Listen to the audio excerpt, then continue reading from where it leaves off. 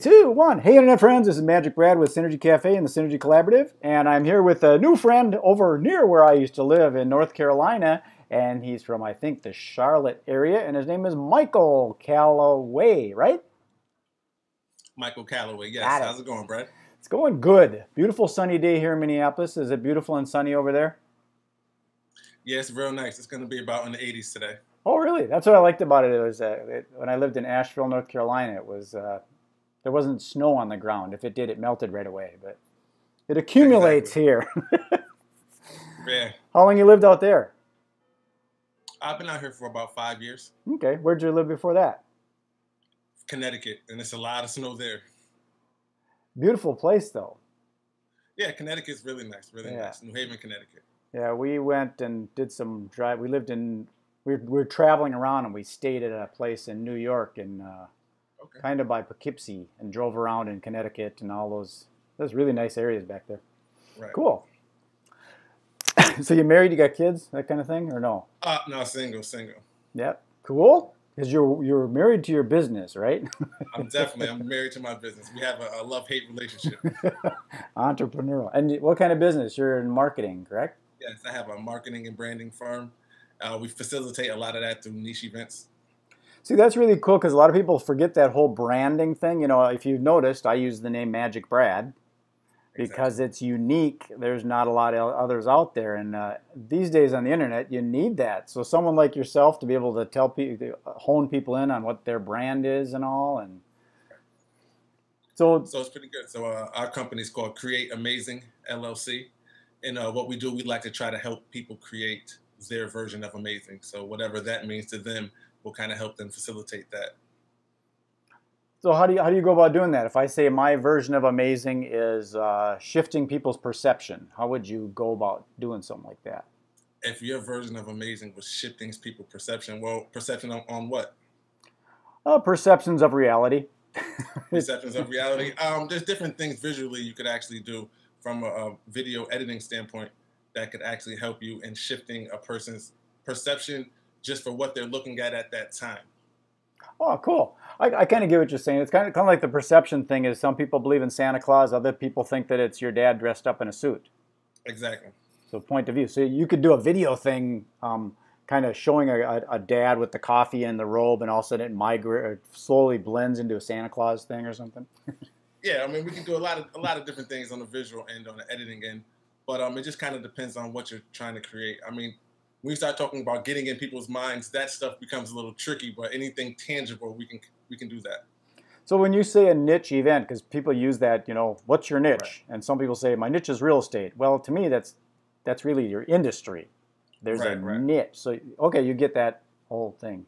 Right. Well, we do several different niche events. As far as niche, what I mean is we have an event called Paint and Play, and that's it's an urban art showcase. So it has live painters where people paint live acrylics, watercolors, abstract art. We offer different craft art. There's spoken word artists. There's live music. There could be dance teams. There could be vendors. We have vendors on site. There's food. There's music. So it's a whole art experience. Cool. We also have an event. We have an LGBTQ speed dating event. So that's something for the Pride community that we do, which is speed dating with a twist. So instead of sitting down at a table, we stand people up. We have a DJ, and you change who you're talking to as he changes the song. Almost like dancing. That's very cool. It's almost like musical chairs without the chairs. So as the song changes, you'll change who you're talking to. It's interesting. You can rotate back and forth. It's interesting you bring that up because I'm doing an event May 17th here in Minneapolis. It's speed networking for the event planner niche. Right. So a similar kind of thing. Very, very cool. Right. That's a nice niche. See, a lot of people don't realize that when they go to an event that there's usually an underlying agenda or a strategy behind the event to make something happen. Some people think, oh, this is a fun fair and festival, but there was other stuff that was happening that they didn't realize. So is that something you kind of help people with? If they wanted to brand themselves as whatever, they would maybe like be a title sponsor of an event or something? Right. So we offer different title sponsorships, we have different sponsorship packages. So we have a gold, a silver, bronze, and then we have different stage sponsorships and different trophy sponsorships as well that we would offer. And there's also different things you can do inside a venue as far as posters or projector screens and TV screens that you can do as far as branding companies and yourself during the actual event. Yeah, I saw, I think it was, God, I can't remember the name of the company, but the logo is orange and has like little bubbles sticking out of it. It was at a tech show, and they had their logo going up the staircase to the conference. So every place people stepped, there was a logo. Bang, every step was a logo. That was a good brand. Right, you can't miss it. Well, it's cool you're into that kind of thing, because that's exactly where I'm at. Do you just do the events locally in the Charlotte area, or do you travel around and do them for people other places? Well, we just do them locally here for the Charlotte area. I mean, it's a big city. It's growing and expanding, so it's a lot of different niches that we do. We also do a fashion showcase with different fashion designers. We do a sneaker expo we have coming in May. So that's a buy, sell, trade event for sneakers. A sneaker expo? Right. So we have a sneaker exposition. It's a buy, sell, trade event, and that's sneaker culture is really big. I mean, some of these sneakers sell on eBay for $20,000, $30,000.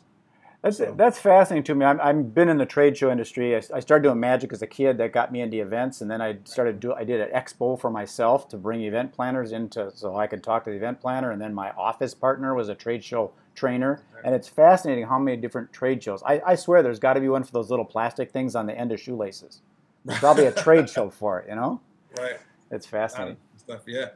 And we have a lot of good things going on. We have some sponsors with Roots Chris, Buffalo Wild Wings, Wild Wing Cafe, a lot of different companies here in Charlotte locally that sponsor us. Sycamore Brewing, brewery here that sponsored us. So we have some good things going, and we give a lot of support through our niche events.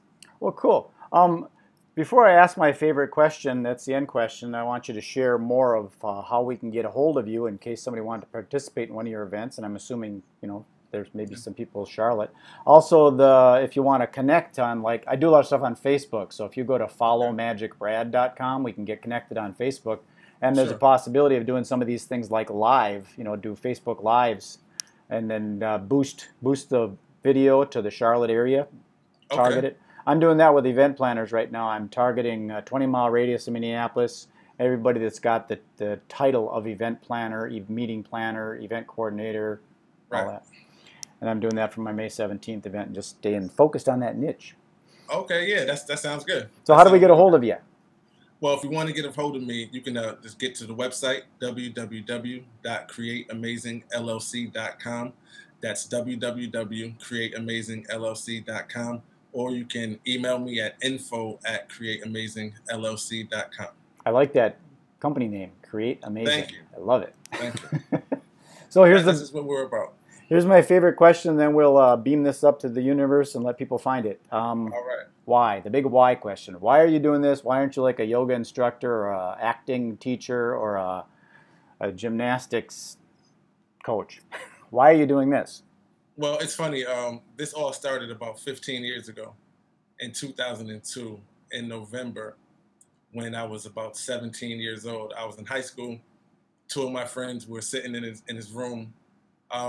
We were going out to parties. At that age, you would go out. So we would go out. It started to become boring. The price started to go up. And then we said, listen, we could just have our own event and we could bring the price back down. That's what we ended up doing. It was 300-400 kids came in about an hour, and it was going since then. And it's been a rush ever since then. I've just been chasing, and it's just so fulfilling just to do it. It's just very fun. The actual creation part, the actual organizing part of putting different aspects together and pieces together of the actual puzzle. Got it. It's just fulfilling to me. It's fun for me. Yeah, and events are, even though they're the same, they're always different. Right.